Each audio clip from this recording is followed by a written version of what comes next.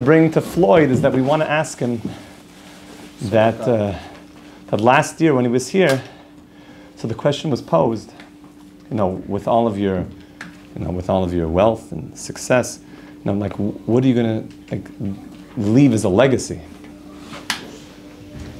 So his famous line was, "I'm into currency, not legacy." So it's a kind of a strong line. So Rabbi Dov Ber asked him, he said, but up in Shemayim, like up in heaven, your eternal life is all based on the legacy that you built. And he said, I said what I said, currency, not legacy. So, fascinating. That day, in Yeshiva, Rav Gamliel Rabinovich, HaKohen, Shlita, one of the greatest Kabbalists in the entire world, he was supposed to meet like hundreds of guests, American Jews that were visiting, and they were supposed to meet in the new building to have a presentation from this great sage of the generation. And for whatever reason, their plane got delayed, and he didn't know. He's just, learns Kabbalah all day, and he was waiting by himself in the Esha Torah lunchroom. So Rabbi Rossman, notices who's sitting in our lunchroom. Immediately, command center tells all the chevra, you should probably get a blessing from this person. It's a very good idea. So next thing we know, he's giving blessings to everybody. He's checking everyone, yelling at people that are not wearing tzitzis. And next thing we know, afternoon seder is on pause, and Rav Gamliel is speaking in the base medrash. And I don't know if he was aware of what Floyd was talking about that day, but he begins with the following. He says, Baruch Hashem, my father said that I was orphaned when I was young, but my father, Knei Nahara, he survived, and he had, Baruch Hashem, a good amount of children, that when he passed away, he had 1,000 living descendants. 1,000 living descendants. He said, me, Baruch Hashem, I'm married 50 years. He always jokes when you go to see Rav Gamliel, he's like, I'm still working on Shalom Bayis, Baruch Hashem, 50, 60 years. People come to him with their Shalom Bayis problems, I'm also working on my Shalom Bayis. And he said, Baruch Hashem, we have 800 descendants. Rav Gamliel, who knows now? Because that was already last year. It's been a long time since last year. So 800 descendants. Imagine what, a family simcha is like. It's I know a Yid from Bnei Brak. He just passed away in his 90s. When he passed away, he had 1,500 living descendants. And then he pointed to everybody. He said, you are 1,000. Every one of you is 1,000. That's your legacy. That's who you are. That's what you're going to leave for eternity. Is what do you leave behind? So it could be that he got a message that Floyd said what he said, and therefore he based his speech on that information. Or it's called the Ruach HaKodesh, that he knew from heaven that in case any of the Eish Chevra believed that your currency is more important than your legacy, then good thing Rav Gamliel came and set the story straight. But do you know what we really believe? That you use your currency to build your legacy. You use your currency to build your legacy. It's not one or the other. Is that what do you think you're given currency for? To build a legacy. So if I see Floyd today, I'll be happy to ask him about that. I'll tell the whole story with Rav Gamliel, and then I'll mention that we're here to use currency for legacy because this world continues to a second world. And all you have in that world is the mitzvahs that you did. That is your legacy. What did you leave behind?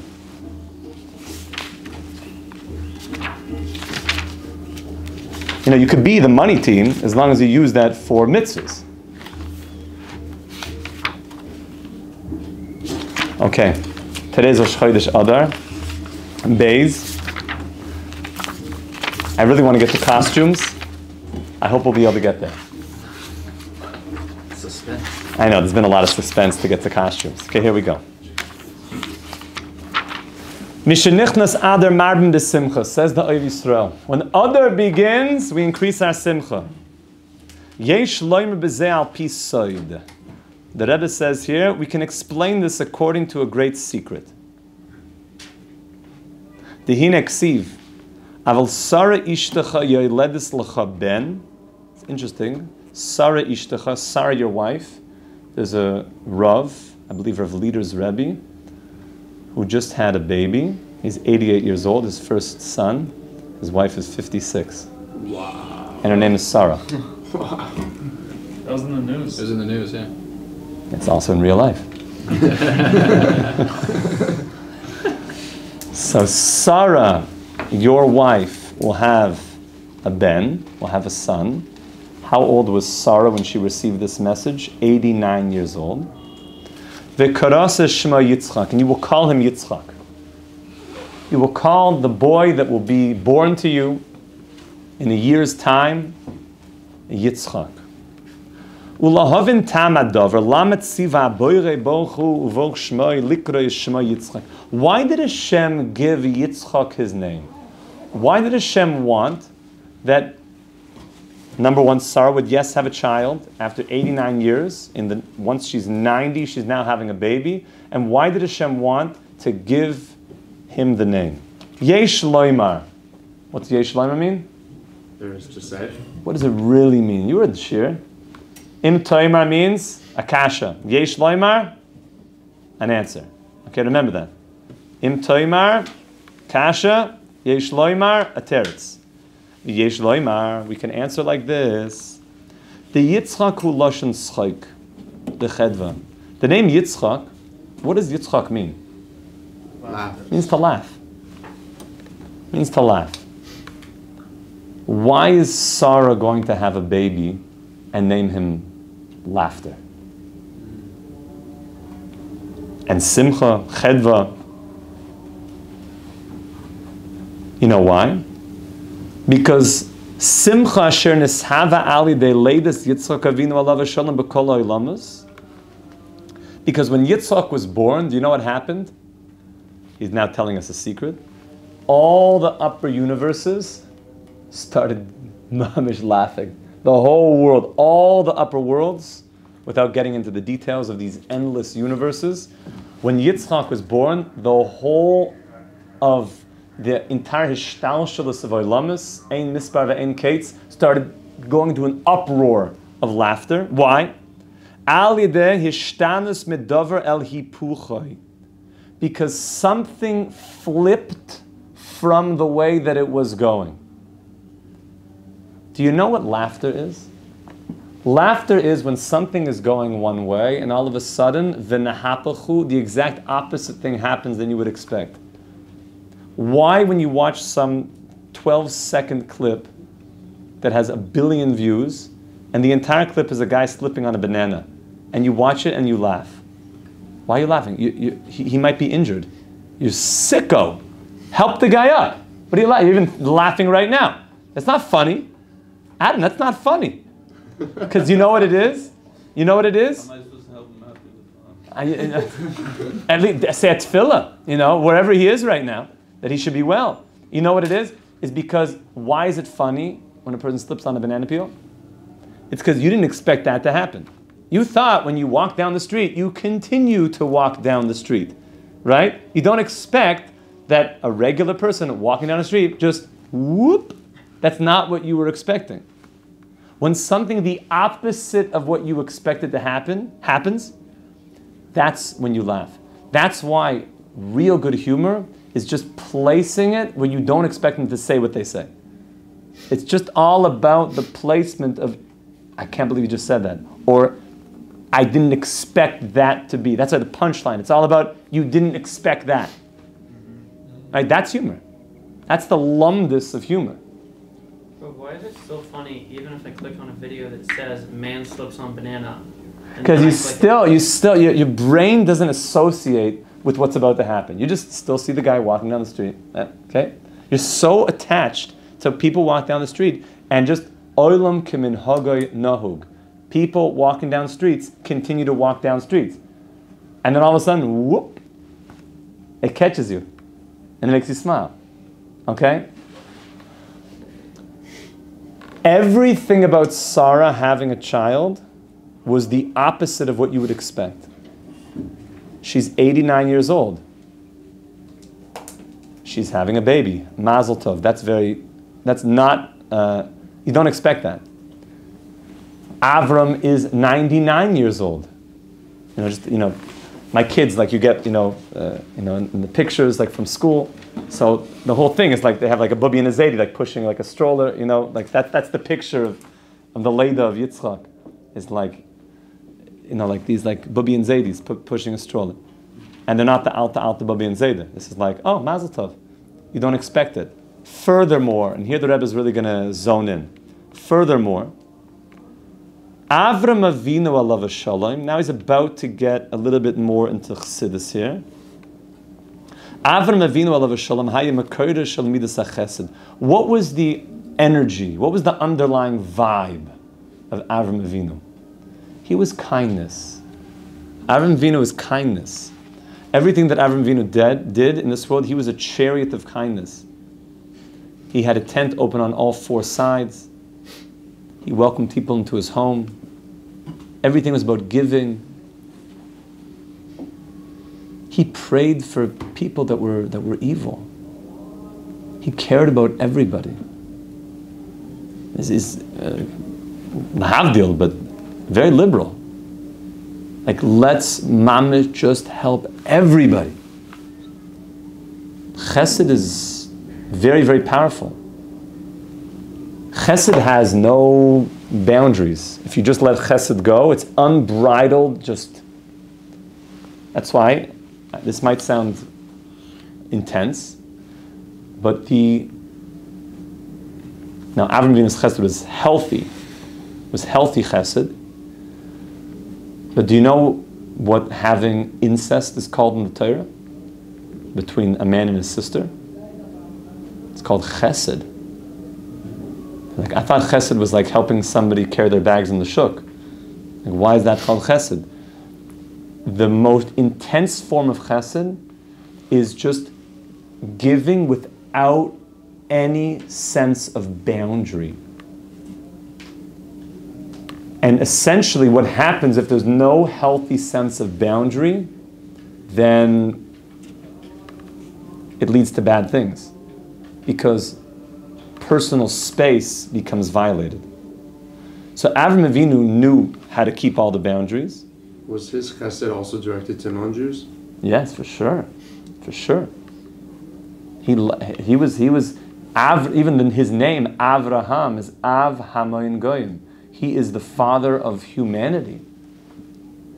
Avram is the father of all of humanity. We love, the whole world is B'nai Avraham. Avram we love, and he is the pillar of kindness. But his job did not end there. Even though his energy was an absolute giver. Absolute 100% giving, just giving to the max. And even when people asked him that they would, can I, thank you, for this meal. He made this Siddush of Verbrengens. He just opened up his tent, tons of food, tons of everything. And they said, thank you. He's like, don't, thank the one that, that made you. Thank the one that made the food. Here you could bench. And people became converts through benching. Benching is very powerful.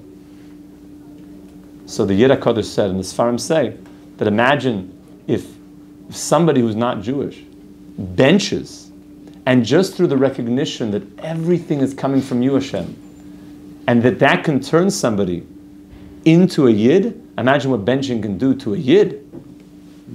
Imagine what that does, where that could bring us. You know what I'm saying? Benching is very powerful. We have to really appreciate what benching is. So Avram Avinu is absolute love, kindness. And he's the chariot of love. And all of a sudden he has a son who's the exact opposite. Not what you would expect. You would expect Avram to give birth to another Avram. Who does he give birth to? A Yitzchak, who represents din, judgment, stopping, restriction. Yitzchak is very, very quiet in the Torah. He's mentioned the least, by far, in the Torah. We see very little of Yitzchak. Avram we see a lot, because that's the midah of chesed. It just expands. Yitzchak, very small exposure to Yitzchak. Chesed is the midah of water. Water just goes and it dissolves borders. Yitzchak is the midah of Eish, fire.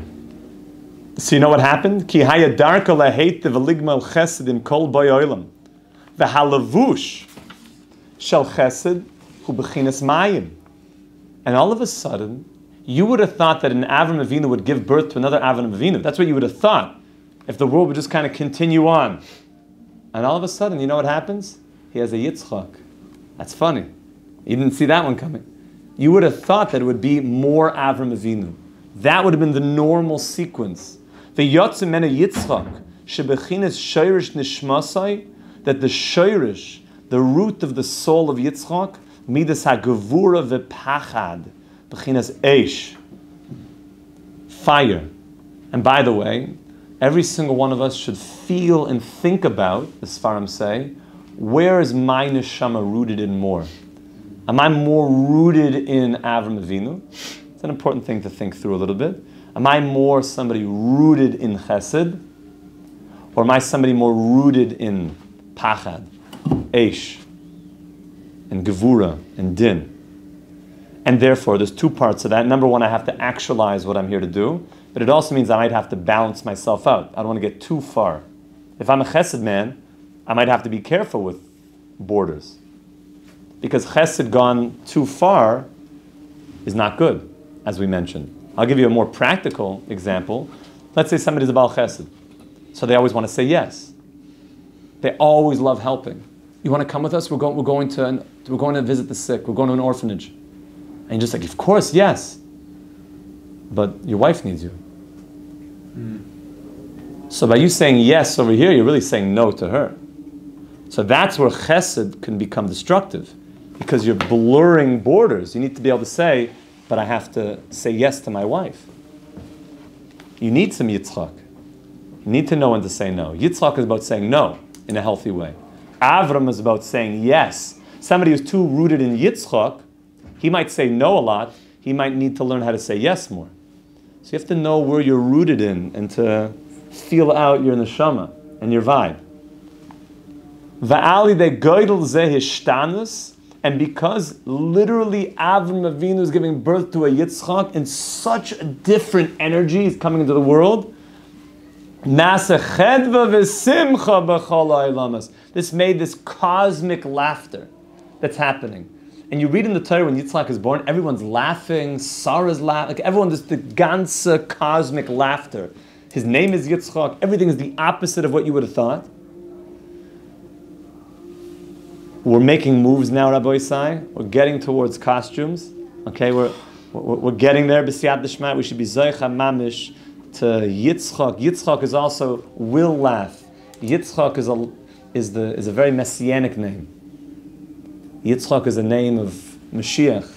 That there will be great laughter in the world, because we think that this world is just kind of the way it is. And we think that essentially this is a world of Hashem being hidden. Could you imagine what kind of laughter is going to happen when Hashem appears in this world and shows all the Rishayim how wrong they were, and all that was that we're hiding Hashem in the complete v'nahapechu asher yishlatu ha'yehudim heima v'seineim. We should be zeicha. Amen. Have a wonderful day. Kol Tov. Chodesh Tov. In my opinion, I feel like Floyd Mayweather's a Rasha. Are you going to sit down seeing him make circles around this guy? That's like... Who said anything about circles? No, I'm saying, but... I just said to give a rational explanation. No, not about that. I'm saying about like condoning. Like, should I right now stop everything I'm doing to come to see Floyd Mayweather? Why even thinking that's something to do? You have afternoon Seder.